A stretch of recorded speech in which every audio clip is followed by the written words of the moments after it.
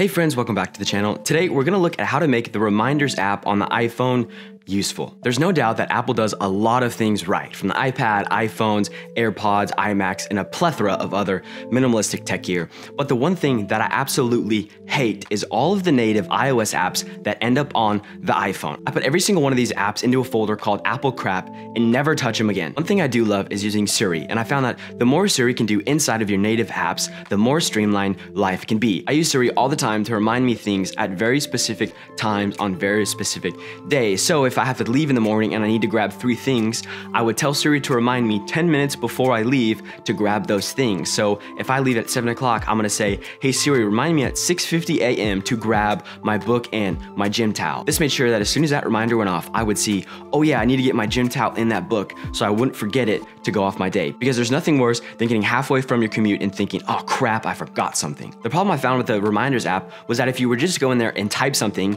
it was such a process to get it to remind you on a day at a specific time. And we all know the more friction it takes to do something, the less likely we are to accomplish it. So instead of going in there and writing it down, we're just more likely to say to ourselves, oh, I'll remember it, don't worry about it. And then we end up forgetting it. After using pretty much every single to-do app on the App Store, like To-Do and Todoist and the other to-do that's spelled weird, I could never figure them out and they were all so complicated. Plus, most of them you have to pay a monthly subscription for, and I just thought it was stupid to spend money on that. So the other day I was going through my Reminders app and I thought, I'm gonna figure out how to use this properly. And so what I did was I deleted all of my random reminders that I had stored in there for the past 4 to 5 years. I found reminders from like my freshman year of high school in there. All of those, completely got rid of them all. I deleted all of my list, every single thing that was in the Reminders app. Next, I deleted all the random apps that were in my widget section on the iPhone. That thing where you swipe left accidentally and it gets to a bunch of random apps that you have in there. I deleted all of those and put my Reminders app in there.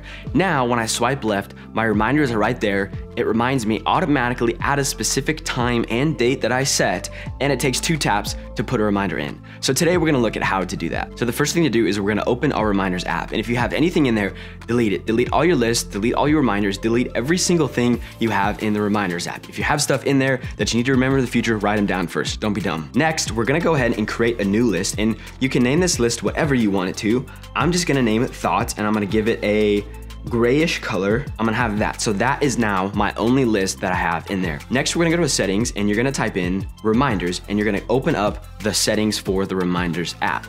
And you see this default list. The default list is now my thoughts because that's the only list in there. So swipe out of that, and next we're gonna set our today notification. So if you plan your days at night, set this notification to sometime at night, maybe 8 or 9 o'clock at night.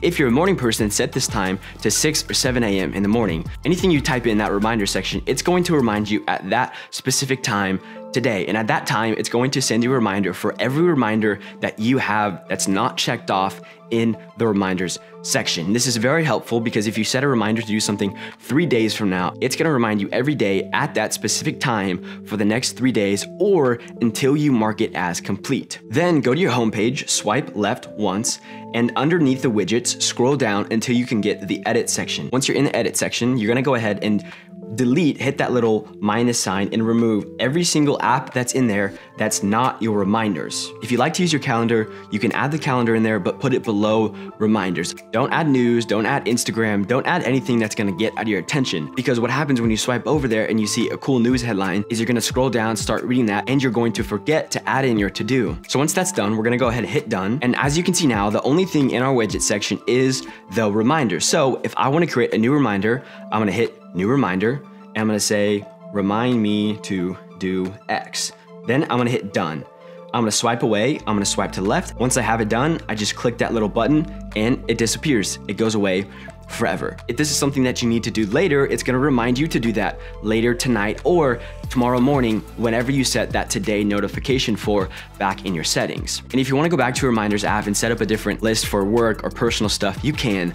But remember, that's gonna add more friction, and the more friction we have, the less likely we are to do something. Whenever you finish a reminder, make sure to cross that off because you don't want the app getting cluttered and you're gonna get overwhelmed and look at it. So just keep it clean, keep it nice, and keep it tidy. So this is no friction, extremely easy to remember, and it's native to iOS. This is helpful because if you're working on your laptop and you need a reminder, you can add it straight from your laptop. You don't have to open up your phone, just make sure iCloud is synced. If you have Alfred, a keyboard shortcut productivity tool for Mac, which I have, new video coming soon, you can set up a hotkey to trigger reminders to open up, and so you can just type in a new reminder. What I do is I have Option R set as a hotkey to open up my reminders app. So I hit Option R, my reminders open up, I just have to type it in, I tab back to my next app that I was working on, and I continue with my workflow. No friction, easy remembering, great productivity tool. If you don't have Alfred, you can just use Command Spacebar into the Spotlight search and type in REM, enter, and it's gonna open up your reminders automatically. So that's how you use the Reminders app on iPhone and MacBook Pro. If you like this video, don't forget to go ahead and subscribe to the channel. If you have a question,